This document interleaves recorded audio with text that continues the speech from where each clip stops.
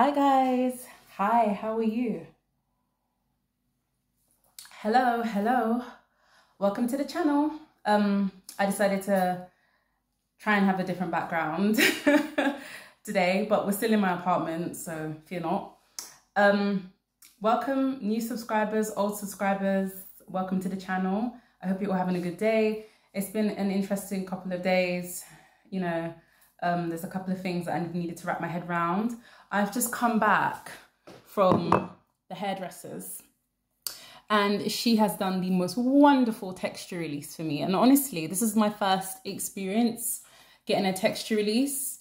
And it was honestly a lot cheaper than I expected it was going to be. I thought it was going to be huge, but it was only £200. And she did such a good job. She's fantastic. So yeah, it should last like, what, 3 months? So hopefully it should be still intact when me and G go to Poland next month. So yeah, fingers crossed. Honestly, guys, I think there may have been some misunderstanding on my previous video, the cost of living crisis video. So I wasn't making fun of people struggling. I wouldn't do that. Honestly, it doesn't benefit me. It doesn't benefit me to make fun of people struggling. I think people got confused by what I was talking about. So when I was talking about people struggling, when I said it was ironic, what I mean is it's really ironic that people in developed countries have only started truly, really complaining about, and I'm talking about really the middle class. They've only started really complaining about, you know, inflation and stuff because now they're suffering it. People in developing countries and poor people in, you know, US, Europe, wherever, they've been screaming and crying about it, but no one's listened to them. But it's only now that people, you know, with good jobs and two income households, you know, it's only now that they're experiencing it that, you know, people are really talking about it. So yeah, that was the irony. That was what I was talking about. Anyway, let's not get sidetracked with that. Guys, you know I had to come through with the chamomile tea. Okay. So today, I want us to talk about the really juicy topic, which is weight. Black women and weight. Now, there's been this rhetoric going around that Black women need to lose weight to get husbands. Ooh. Okay, first of all, no. Losing weight and getting healthy and exercise and movement has nothing to do with getting a husband. So it's got nothing to do with men. Men aren't involved in a conversation when we're talking about losing weight and, you know, getting healthy. Men aren't involved in this conversation. It's got nothing to do with them. When we're talking about, especially Black women, and yes, in certain countries in the West, Black women are, you know, overweight in the majority and obese. That's true. But when we talk about getting healthy and taking care of our bodies, this has nothing to do with getting a husband. Okay, I love G very much. G loves me very, very, very much. And he's a good man. He deserves to be loved and respected because he treats me well. So that's what I do. But taking care of myself and my body, it's got nothing to do with G, and it never has. He reaps the benefits of this. Yes, he enjoys, you know, the rewards of me taking care of myself, but it's got nothing to do with him, and it never has. And in the same way I say to all Black women as well, it's got nothing to do with getting a husband. You can have 5 husbands in this lifetime if you want. It's got nothing to do with any man. Keeping yourself fit, keeping yourself, not even fit, forget about just healthy, being in a healthy, because you can be a normal weight and you don't have to be a fitness guru. But keeping yourself in a healthy body is about making sure that your body doesn't become a prison. It's about making sure that your body doesn't become your tomb. About making sure that you don't become a living tomb. Okay? Movement is life. There is nothing and no living thing on this planet that doesn't move. Human beings, animals, even plants turn to face the sun. Bacteria moves. If you look underneath the microscope, bacteria moves. Atoms move. Everything moves. The only thing that doesn't move is a corpse. That's it. The only thing that doesn't move is a corpse or something that isn't living. That's it. Every living thing moves. Movement is life. If you lose the ability to move, you die. And this is why when people, doctors prioritize people, when they lose use of their legs, the priority is, always for them to get in a wheelchair or get a prosthetic. Because this person needs to be moving. The moment this person becomes bedbound or bound to one location is the moment they start to die. It's the moment they start to rot. That's it. If you cannot move, the end is near for you. That's what happens. That's what happens. Movement is life. It's very important. It's got nothing to do with husband. What husband? It's got nothing to do with that. It's about making sure that your body functions at the most optimal level it can be. Exercise isn't about losing weight. It's a tool, but exercise is really for your cardiovascular function, the function of your cardiovascular system, your heart, your lungs, improving lung capacity so that you can breathe properly and breathe well, improving and making sure that the secretion of the hormone insulin is regulated inside your body. Exercise is so much more than just maintaining weight. It's for your health, your cardiac health, the regular beating of your heart, the strength of your heart. Your heart is supposed to be like a juicy steak. And exercise is what helps you get to that. It's got nothing to do with having a husband or who cares? It's about making sure your body is in the most optimal state it can be in so that you can live life without back pains, leg pains from additional weight. You see, what I want people to understand is that fat isn't the enemy. Fat isn't the enemy. Fat is necessary. It's about how much fat is on your body in relative constitution to the rest of what your body is made up of. So your organs, your bones, your blood, and, your muscle. So when the fat starts to, outweigh every other part of what makes up your body, that's when fat becomes death. So as of now, every woman, every human being needs fat, and especially a woman, this is responsible for, estrogen and all the things that make you have periods and get pregnant. You can't even get pregnant if you don't have enough fat in your body. This is important. So fat isn't the enemy. It's not the enemy. It's how much. At the same time, there is a huge double standard when it comes to weight. There's a huge double standard, especially when it comes to weight in Black women. You can be overweight, right? But your fat may be in desirable places in your body. And you will be seen as desirable, even though you are overweight. But then you could be very healthy, but the fat, you could be a healthy weight, but the fat isn't in the places that, your bum, your legs, your boobs. The fat may just be sitting in your stomach area, but you may still be of a healthy weight. And you will be seen as unfit. You will be seen as unhealthy. That's a double standard. That's a double standard because it's very easy to be overweight on BMI, by the way. BMI, I feel, is a terrible measure of health. Do you know why? Because there are many people I see out on the street who look slim, but they may be 5 to 10 pounds overweight.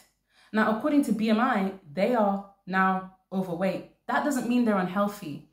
5 to 15 pounds of weight, being overweight, doesn't mean you're automatically suddenly unhealthy. You'd be surprised at how many slim people you see on the road who are 15 pounds overweight, even 20 pounds overweight, and you wouldn't even be able to tell. You would be incredibly surprised by this. So BMI is terrible in my opinion. I've always thought about waist size, your waist and your body constitution, your body fat percentage, how much of your body is fat. and your waist size, because there are people who are 5 or 15, 20 pounds overweight and still they're in the low risk category when it comes to weight. When it comes to waist, they're in the low risk category. So they aren't at risk. The fat that they have in their abdominal area isn't putting them at risk, even though they are 15 to 20 pounds overweight. So this is what I'm saying. It's not about being overweight. It's how we're overweight. When the fat starts dominating, other parts of your body, that's when it becomes a problem. Now, I think a lot of Black women, yes, we do, in terms of weight, it's not, where it should be. But I think in general, a lot of human beings, we struggle with accepting the truth for what it is. And the truth is that we need to work on our bodies forever. It can never stop until you die. It's a very painful and horrible reality. It's extremely painful reality. In fact, when I used to get really mad at myself. Oh my God, why do I have to work out? Why do I have to exercise? Why do I have to, and I try my best to eat healthy, but I don't always eat healthy. Sometimes I eat something, that's, greasy and sugary and whatever. And that's okay. It's fine. Everybody does that. But there's this denial. There's this huge problem in facing the reality of the fact that we must endeavor to take care of our bodies, because people take for granted the mobility that they have. You take for granted that you can move around. You take for granted that you can turn your body, you can stamp your feet, and you can move your hands. If you stop being able to do that, and you realize just how much mobility is important to just being alive. And a lot of people take this for granted. And a lot of people just can't seem to understand that you have to take care of yourself forever till you die. This is not something that you can just, leave for a little while and then come back to it. Even if you take month breaks from exercise, from workouts, even if you take a couple of years break, you're still going to have to come back to it at some point. It's never going away. And I think people try to fight this fact, and that's what hurts them. They try to fight this reality, and that's what causes the dissonance. That's what causes the eating disorders and the binging and the frustration and the vomiting and the purging. And that's what causes all of it. This refusal, this resistance to accept the truth and the reality about the fact that our bodies need to consistently be taken care of all the time. It can never stop. It can never stop until we're dead. It can never stop. And this is a hard pill to swallow. It's very hard. It's very difficult for a lot of people. So, no one says you have to be a gym head. You don't have to do that. I'm not a gym head. But you have to make activity, movement important, an everyday part of your life. Now, people confuse exercise with working out. Exercise isn't always work out at the gym. It can be something as simple as standing on the spot and just moving your legs. People used to do that during the pandemic when they couldn't get outside. They would just stand on the spot. If you do that for 30 minutes, that's exercise. If you walk up and down your apartment 5 times a day for 5 minutes at a time, that's exercise. It's about movement. It's simply about moving your body. That's it. And people got confused. They think a lot of obese people, morbidly obese people, they feel that they must start going straight to the gym and busting ass. And, you don't need to do that. You start at the fitness level that you're at. And a lot of people get confused about this. They want to go ham so hard, so fast. And it just leads to a lot of pain and injury, and it also discourages someone. It does. And I think a lot of people also don't understand that just because the health effects haven't shown on your body, especially, I'm saying this to Black women, just because the health effects haven't shown on your body now, doesn't mean it won't show on your body later. Even if you get healthy, you may still suffer from the consequences of when you treated your body badly all those years ago. you may still not be able to escape the consequences of that. And I'll explain what I mean by that.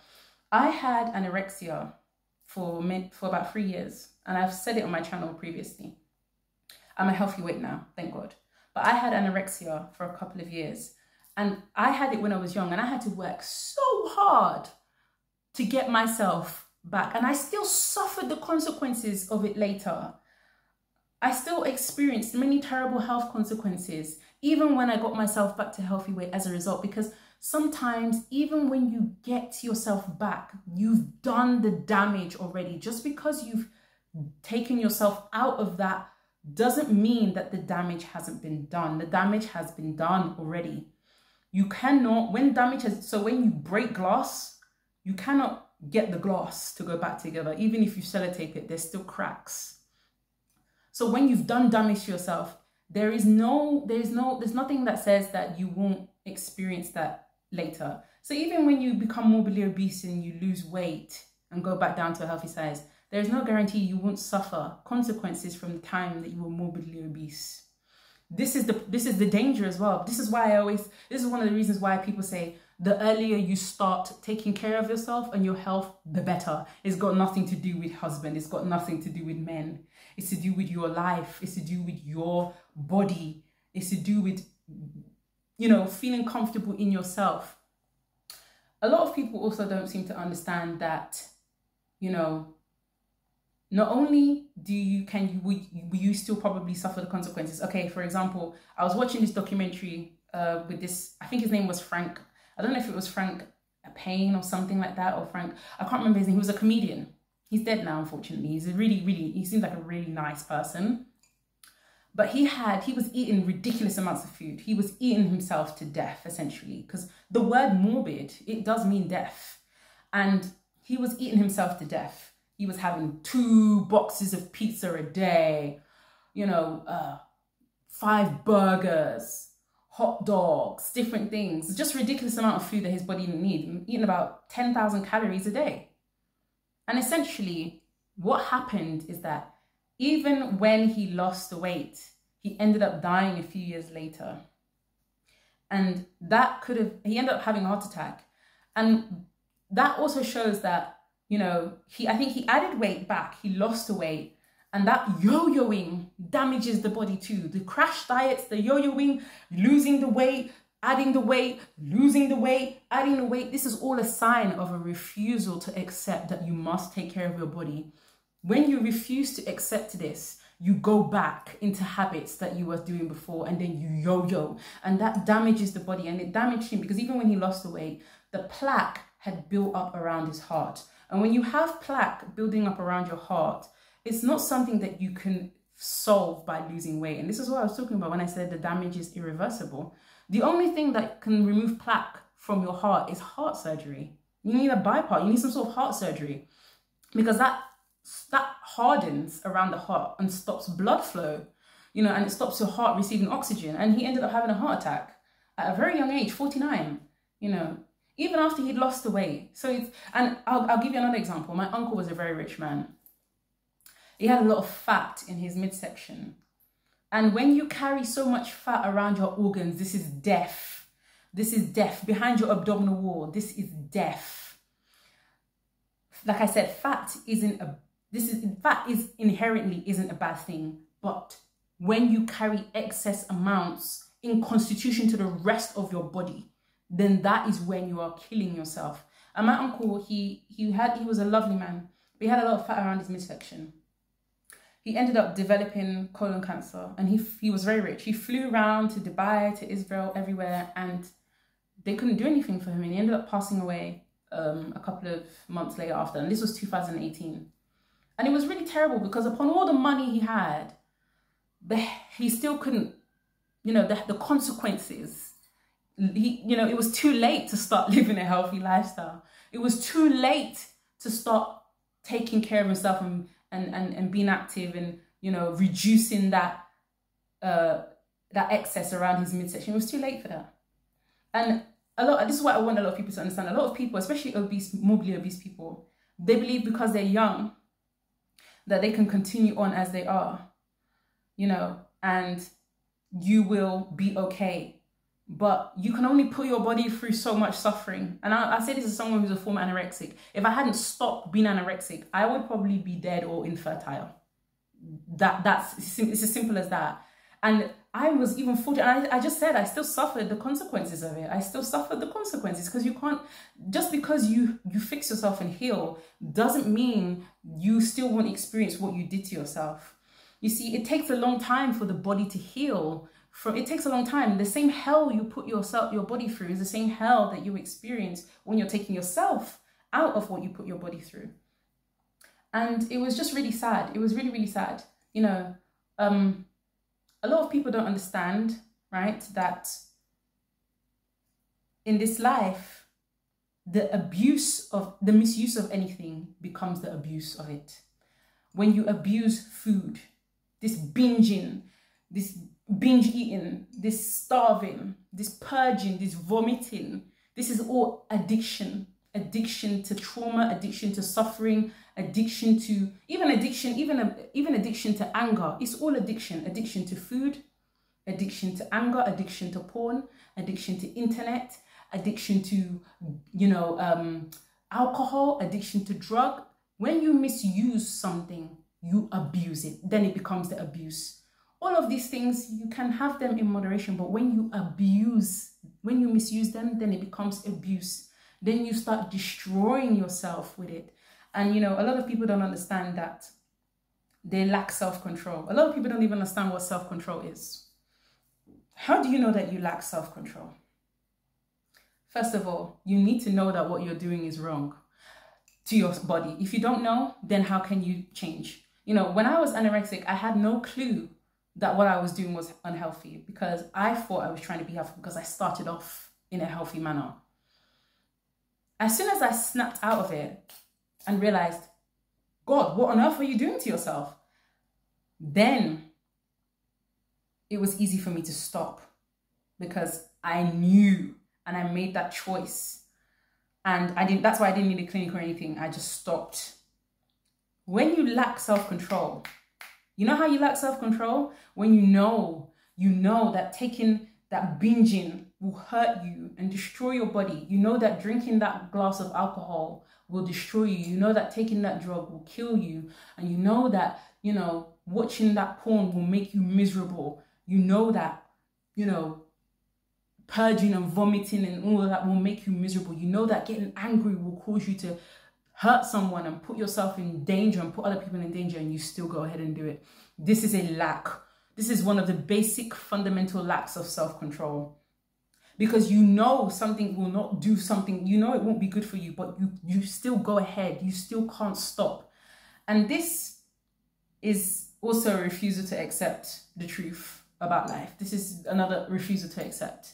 It's very difficult. And I think a lot of people really struggle with understanding this basic fact, in that if you misuse anything, it becomes a slave. You become a slave to it. It has power over you.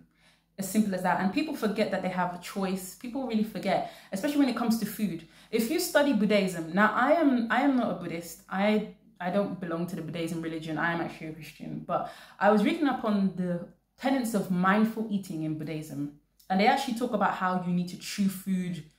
You need to chew your bites at least 25 times. And obviously depending on what you eat. And this isn't just so that your brain will register when you're full, but this is also to, you know, stop you from choking to death. Because there are many people that choke to death, right? Unnecessarily, because they don't chew their food enough. And sometimes the food goes down the wrong hole. You know, some people eat so fast, they don't even realize they've not chewed their food enough.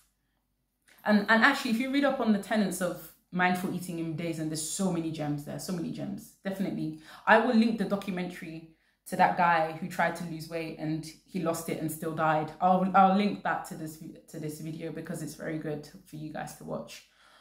But I want us women especially to understand that, forget about what the men are saying. The only point they have is that we have to lose weight in terms of keeping ourselves healthy. But it's not to get a husband. It's not to get a boyfriend that you can have 50 of them in this lifetime. It's got nothing to do with that.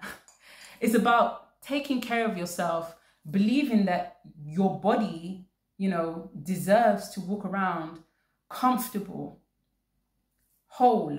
Okay, so look at it this way. It's complete madness. If somebody asked me, hey, Tessie, can I bring this suitcase? Can I bring this suitcase? I'm going to bring a suitcase, actually, because I want to demonstrate this. Somebody comes to me and says, hey, bring this suitcase, pack it full of potatoes and strap it to my midsection. And I want you to go through life with a big suitcase full of potatoes on your midsection. That is essentially what morbid obesity is. That's what you're doing. You're strapping a huge suitcase of potatoes to your midsection, and you're saying, I'm going to go through life like that.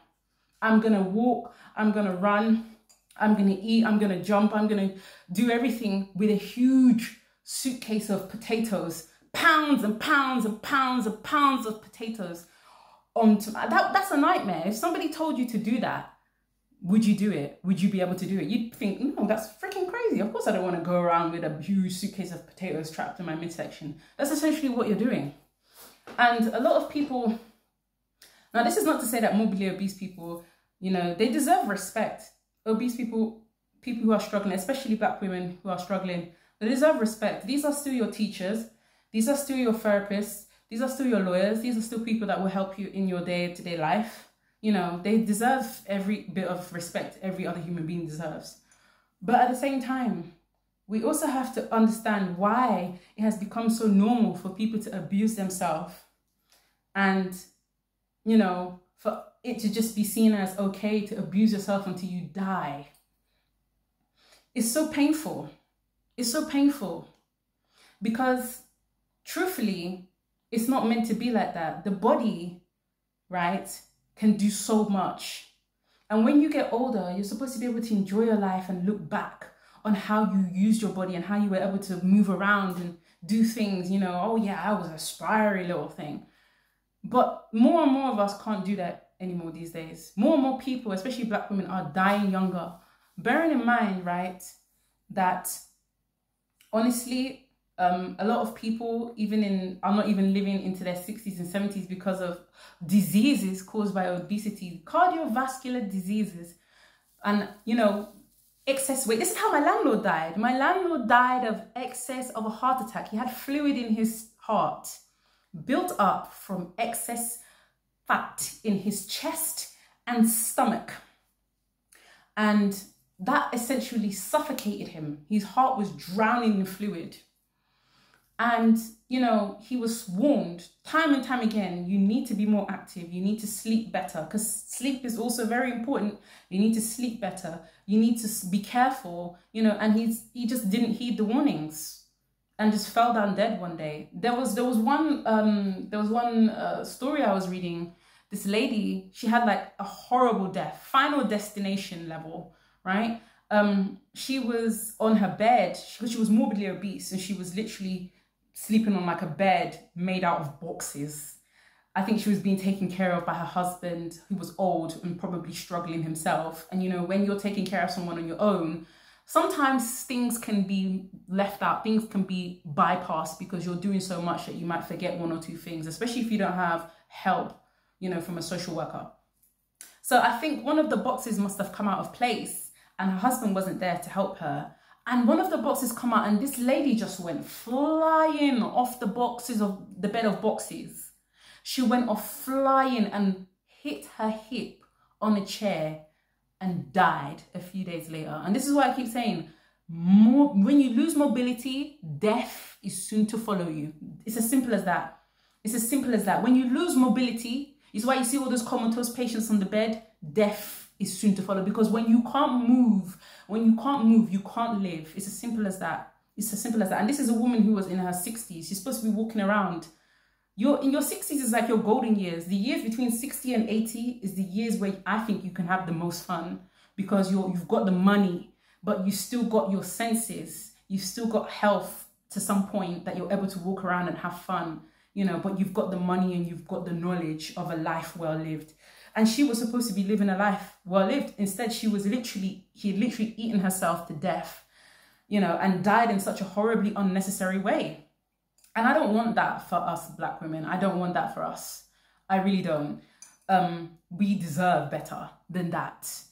And it's got nothing to do with husbands. It's got nothing to do with men. Who cares? You know, this is, when we're talking about health and exercise, this is about making sure our bodies do not become our prisons and our tombs. Our bodies, you know, just walking around, you have back pain, you have leg pain, you're in agony, you can't even bend down and touch your toes, you can't even see your toes, you know, there are literally, sometimes when I've seen some of these TikToks, you have space between your ear and your shoulder. Some people have literally gotten to the stage where there is no more space between their ear and their shoulder, and there is now fat built up here. You're carrying death around on your body. Remember when I talked about the bag of potatoes, just carrying that around? Imagine living life like that. And one of the reasons why I try to take care of myself isn't because I care about attention from guys. I don't give a shit about that. It's about being comfortable in myself. I cannot stand to be uncomfortable in my own body, to feel like my body can't work, like it can't function. You know, people get confused between aerobic and anaerobic exercise. Aerobic exercise uses oxygen. So things like cardio, swimming. This is why people who are even a healthy weight, some people who are healthy weight, they have poor cardiac health, because you still need to work, you still need to exercise, still need to be active, even if your weight is low. You still need to be active. You still need to eat properly. You still need to eat things that will help you, nourish you. You still need to be active. This is why people who, you know, even when they're a healthy weight, they struggle to climb a flight of stairs. They struggle. Even people who, you know, and a lot of people, like I said, they get confused between aerobic and aerobic. Aerobic exercise is good for cardiovascular maintenance of your heart, your lungs, all the things that help you breathe. Anaerobic exercise, things like weightlifting, you know, doing stuff at the gym, that's good for building muscle. Not so much for cardiovascular maintenance, but good for building muscle, you know. And when you build muscle, the more muscle you build, the more fat that will burn when you're at rest. So that's good in short bursts. That's like short bursts of exercise that doesn't require, you know, like sprinting. Like when you sprint, that's an aerobic exercise. So a lot of people get confused between the two. You don't need to do anaerobic exercise. You don't need to bust your ass. All you need to do is be active. Just walk. Just walk. Even a couple of times a week. Even, I think, you know, even just standing on the spot, you don't even need to leave your house. You don't even need to bath to be active. This is like, I'm just going to the bare basics here. And I think a lot of people just get confused, you know, and the only thing that the men have got right when they're talking about Black women losing weight is just that Black women in general need to lose weight and become healthy. That's it. That's the only thing. Everything else, getting a husband, that's got blah, blah, blah. No one cares about that. It's got nothing to do with your life. This is your life. You have to make the choice to decide that you want to live in a body that can allow you to jump, run, you know, swim, you know, just do things, take care of yourself. And this not only will this save your life, but this will save your life. I'll give you an example. I know someone who was telling me, like, one co-worker years ago, she was telling me like that her aunt almost died in a house fire. Her aunt almost died in a house fire because she was immobile. She couldn't move because she had eaten herself to immobility, and her partner couldn't carry her, and they needed 6 men to come and carry her, and the ambulance wasn't, you know, there was a blockage on the road. The ambulance couldn't get there in time. She almost burned to death because she couldn't get herself out, and because no one could get her out. No one could carry her. If as, you know, women, we want to be able to move around with ease, have, you know, take care of ourselves and be happy in ourselves, we need to be able to move. We need to be able to move at a moment's notice. If someone says, if it's time to go, it's time to go. If there's danger, it's time to move. You know, we need to be able to do this. And I think that's when my coworker years ago told me about that, that was really disturbing to me, that she would have just burnt to death because she couldn't get out of the bed, because she physically couldn't get out of bed. And she had to rely on 6 very grown, muscular men, very muscular men. These are not ordinary men. These are not like average men. These men were like probably 6'2", 200 pounds. And then he needed 6 people to carry her. This is disturbing. You know, this is a human soul here who can't even transport themselves from one place to another, from even one room to another. You know, so when we talk about weight, you know, if we're talking about things that, you know, if we really want to talk about looking good for a guy, then we should talk about BBLs. BBLs have nothing to do with health. You do not need a BBL to be healthy. It's got nothing to do with health or weight. The excess fat that's in your stomach that you're shifting to your bum or legs, it's still excess fat. It's still there. You're still going to need exercise to get rid of that excess fat. Exercise and diet that you should have been doing in the first place, even before the BBL. BBL is purely for aesthetics. If we're talking about stuff to do that will attract men, it's BBL. But when we're talking about health and fitness, getting a husband has no place in this conversation. No place. This is simply about doing what you need to do for your life so that you can live without your body becoming a living coffin. That's literally it. That's literally it. That's literally it. And, you know, I do feel sorry for obese, super morbidly obese people who are suffering. These people are suffering. And I can see the agony. And this is why I understand why when a lot of people start exercising, and morbidly obese people, they start crying because they realize the agony that they realize the suffering that they've caused their body. You see, whatever you do to your body will do back to you. When you put your body through hell, years and years, it's going to take years and years to get your body out of that hell, and you're going to experience every second of it because the body has been suffering. You know, I've realized just as food rots, we also rot. You know, we do everything to preserve the food we have. We put it in freezers, we put it in fridge. We consume food. So what makes us think that we don't have to preserve ourselves the way we preserve food? It honestly boggles the mind. It boggles the mind. We do everything to preserve our food, but we don't do everything to preserve ourselves.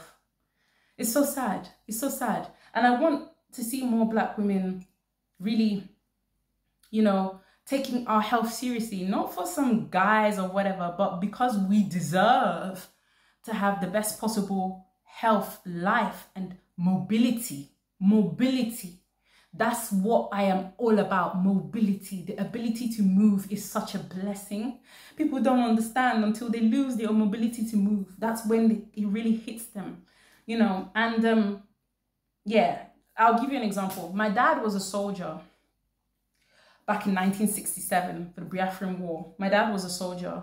And during that period, my dad got separated from his platoon in the jungle. And my dad had always kept very good care of himself. And he had to survive in the jungle. He had to eat insects and all kinds of things. I'm very lucky to be here. It's fate that I was born because my dad could have been killed in the war. And, you know, I just wouldn't be here. So it's definitely, it was meant to be. And put it that way. And when my dad was finally rescued, he was taken to the Israeli doctors, and my dad's deaf in one ear because of the bomb blast. He had a bomb, he stepped on a bomb and shrapnel cut in his leg, and he was taken to the hospital. The Israeli doctors, who were fantastic, by the way, they operated on him and they told him, "Sir, your body is in fantastic condition, and that is why you are still alive." Because he was in the jungle for days. He was supposed to be dead from dehydration. They said, "Sir, your body is in great condition, and that is why you're alive. And even then, we're not sure if you're going to be able to run again." When I was 16, my dad beat me in a race, and he was 50, in his late 50s, and he beat me in a race. And he was running to show you that when you take care of yourself, your body will reward you years later. Even when you might be going through times where you aren't able to take care of yourself, the previous years that you took care of yourself, your body will reward you for this. Doesn't mean that obviously, you know, you may get horrible diseases and die. There are people who are healthy who get horrible diseases and die for whatever reason. That's very unfortunate, and that happens. You know, people who run marathons, although I'm not really sure why people think running marathons regularly is healthy. I personally don't think it is, but you know, there are people who are extremely active. Although I feel like when you're doing exercise too much, that can also become abuse of exercise. It can also become an addiction. But there are people who are, you know, active and they still get diseases. But on average, if you try your best, your body will reward you for this. Your body will try at least, you know. And yeah, my dad was able to take care of himself. Gosh, I think this is going to be the first video that passes 40 minutes, my 40-minute rule. And just because it's such an important topic, this will be the only video, I hope, that passes my 40-minute rule. But there was just so much to say about this topic. There was so much to talk about when it comes to weight and Black women. But yeah, I want us to all do our best to take care of ourselves and take care of our bodies, you know. And look, we all stumble and fall, but we have to understand this fundamental reality that we have to take care of ourselves. You know, it's never going to go away. It's never going to go away. You know, you can make mistakes, eat the bad things, eat the good things. Nothing is bad anyway. I don't think anything is truly bad to eat. It's just how you eat it. Do you overeat it? Do you abuse it? You know, people, we need therapy in this community, because even the overeating doesn't quench the agony, the internal suffering. When you overeat, you're trying to quench, you're going to the fridge, you're opening the cupboard 5 times a day to see if something new is there. You're opening the fridge 20 times to see if there's something new. There's nothing new in the fridge, nothing new.